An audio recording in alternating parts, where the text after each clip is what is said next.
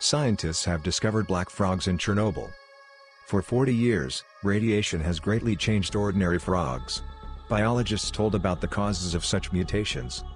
The accident at the Chernobyl nuclear power plant in 1986 led to a huge release of radiation. There are no people living nearby, but animals are actively reproducing.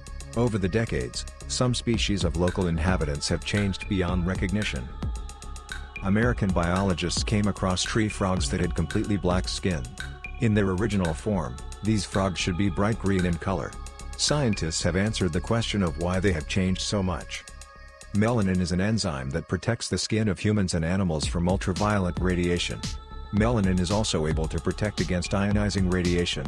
People's skin darkens when they are in the sun for a long time, and the skin of frogs has darkened due to radiation.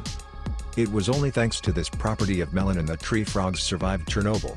Scientists collected more than 200 individuals and realized that the more radioactive the environment, the darker the animal.